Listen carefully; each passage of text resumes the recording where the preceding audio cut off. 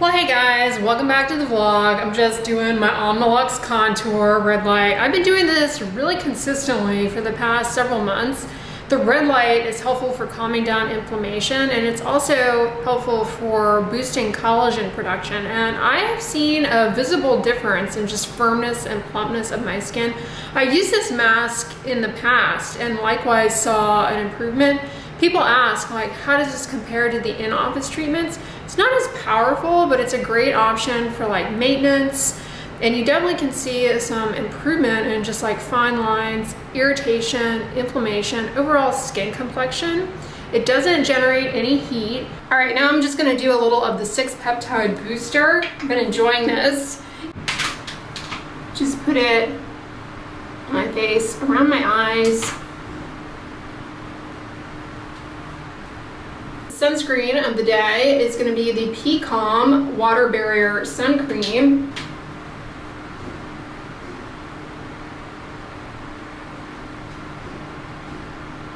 I just finished my coffee. I'm out here in the sunroom, hence the echo. And in case you were wondering, when I sit out here, I've been sitting on a cooler because I have yet to find a little bench to go out here.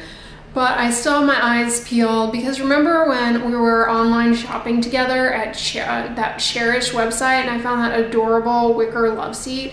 It would have been too large for out here, plus it was really pricey, so I didn't end up going with that. But I would like some kind of little seating to put out here, so that's where I'm at. I'll set you guys in the bucket of hats. I have all my sun hats out here. I'm gonna go run some errands later today, and I think I'm gonna take this little one, or maybe I'll take my Brittany hat. I should get a cowboy hat. This one's good though, because like you can mold it. Anyway, I want to go to Homegoods today and see what the Halloween decor situation is like there. All right, here's my outfit of the day. This little blue dress, isn't it cute? And I've got my little gold pin and my pearl drop earrings. I, of course, am not gonna wear my slippers out, but that is what I'm wearing today. I filmed a video for you guys today on top 9 uses for benzoyl peroxide you didn't know existed. There's a condition called progressive macular hypomelanosis that a lot of kids, teenagers, and adults develop, may not even realize they have it. It goes away usually in about 5 years spontaneously, but it's actually related to the acne-causing bacterium, Cutibacterium acnes, and essentially it just creates these little light-colored spots, almost, you know, tricks the person into thinking they're developing vitiligo, but it's not. See, vitiligo is a depigmenting condition, whereas hypopigmentation is just less pigment. So with vitiligo, eventually the spots that are affected, there will be a 0 melanin there. So it is porcelain white, bone white. Whereas with hypomelanosis, it's just lighter color. Thank you. Oh my gosh, look at this giant pumpkin, Martha Stewart. I'm here at Homegoods and they have a ton of Halloween stuff out. Isn't he adorable, or she? A little broom. And they have a little candy corn witch. This is what I'm talking about. No gnomes. I love it. Ooh, look at the little haunted houses. They light up. Oh, they light up green.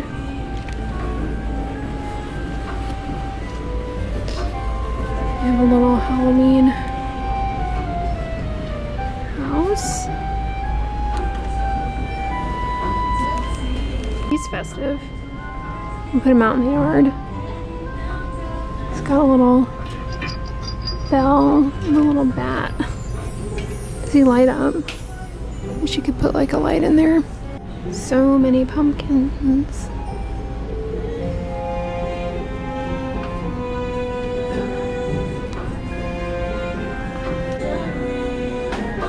Homegoods is not holding back on the Halloween teapots.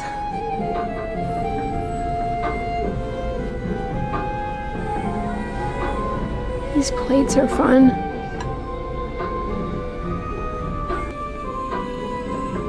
Some Thanksgiving love snuck in there. Rarely do you see that. Huh, I spoke too soon. Oh, I love these plates.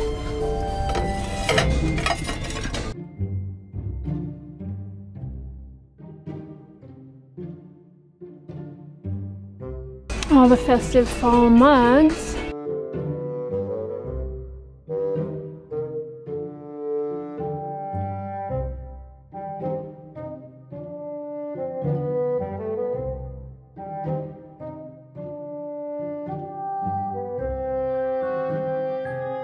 Have more over here. Got a lot of peanut stuff this year. Oh.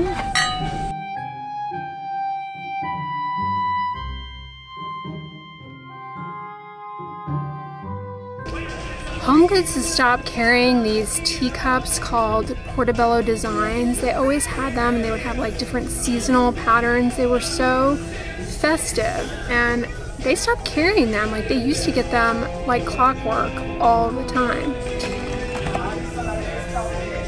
For your iced coffee lover. They also have one with pumpkins. I don't let myself buy these because they just end up floating around in my cabinets and getting on my nerves. And they have some festive Halloween table linens. Oh, how sweet, the little pink ghosts. These are nice. I love the mushrooms. Very pretty. Look at these Hello Kitty ceramic reed diffusers.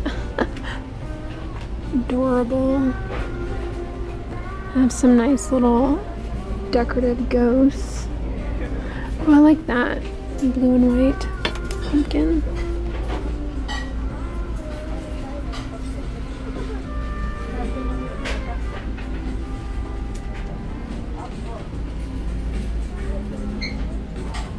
Here in Target, I just filmed a video. This sweatshirt looks kind of comfortable.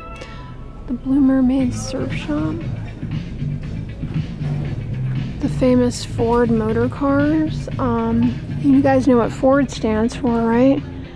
Fix or repair daily. I can say that because my first car was a Ford Taurus station wagon, and my gosh, that thing was a persistent headache, to say the least. I mean, grateful that I had a car, don't get me wrong, but I don't miss it. Although it was a very comfortable car in the winter. I'm just drawn to the strawberry shortcake. Isn't she cute? It was a very comfortable car in the winter in Colorado. The heater worked really well. That's one thing I remember about it. And it also had this little jump seat in the back. Do you guys remember those being popular in station wagons, like back in the 90s? Little, like, extra seat back there. Yeah, I had that. Never used it, but if you were wondering where's Waldo, well, he's here at Target. I don't know what has happened to Target over the years. What is this for a cameo on Sesame Street? Look at this thing. It's like a sack. This is kind of cute. This little sweatsuit skirt. Well guys, I've finally done it. What, you might ask? I have finally set my clock to the right time. Yes, I have been delinquent on that, and I know what you're thinking. Yeah, daylight savings time was many months ago. Do not overestimate me when it comes to my clocks in my car, clocks in general, because I've probably not corrected my clock, not just since the daylight savings most recent, but we're going like 2 years back. It was 3 years back. It was probably the last time I corrected my clock to the current time. And for a lot of people, that would drive them berserk. But I find a sense of peace in not knowing what time it is. Sometimes I find that, you know, when I'm frazzled, I'm in a hurry, that not knowing what time it is actually helps me stay calm and carry on. So, but I finally caved and decided, you know what, let's just get this on track. The other reason I'm always delinquent in doing it is that I find you have to be, the car has to be on, but it's best obviously to not try and correct the, you know, set the time when you are driving. And I always forget, like I hop in the car, I turn the car on and I back up and I'm ready to go. And then it's like, oh, I need to set the clock. Then I get where I'm going and I forget. So it's been a long time coming, and it doesn't bother me, but all that to say, I am on my A game. Clock is set. Sun is shining. Getting some more steps in, and I'm actually gonna read my book here. Yeah, the mom is not growing on me at all in this book, but man, it's really good. And I'm getting into the actual horse whisperer's backstory, so I'm enjoying it. Yeah, I made such a big deal the other day about how, oh, I never went through a horse phase or anything, but man, I just really feel for some of the horses in this book. I don't understand anyone who could be cruel to an animal. I don't get it. Cruelty to children and animals, it's sinister and just pure evil. But anyway, I'm gonna get to reading this. Coming in with my tretinoin. How many of you all believe that if you have sensitive skin or rosacea, you cannot use tretinoin, tazarotene, adapalene? How many of you believe that, or have come across something that suggests you shouldn't be able to use those things, and that instead, you know, you should use this gentler alternative?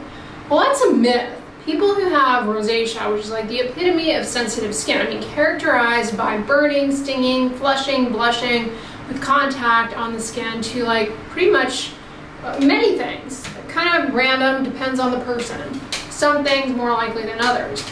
But because retinoids cause a lot of irritation in the beginning, they can be very hard for people with rosacea to tolerate, but it does not mean they are off the table. In fact, topical retinoids, such as adapalene, which you can buy over the counter here in the US without a prescription, can actually be very helpful for rosacea, as can benzoyl peroxide. I know, mind-blowing. Now, benzoyl peroxide also is notoriously drying and irritating, but newer formulations of benzoyl peroxide slow release the active, small sizes, and help cut down on the irritation from benzoyl peroxide. Turns out they can be tolerated by people with rosacea, and it really can be a game changer, not just for the red bumps that are full of pus, but the benzoyl peroxide can actually help normalize some of the microbiome of it, have a positive impact on the skin microbiome of people with rosacea. That's newer research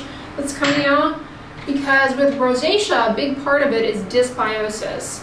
Bacteria on your skin are just, you know, skewed. You also have all of those Demodex mites, which, you know, people freak out about the Demodex mites, and they're over, you know, there's an overabundance of them with rosacea, but they have a little bacteria that lives on them. And that little bugger is probably a big contributing factor to the inflammation and issues that people with rosacea or just demodicosis, overabundance of Demodex, have.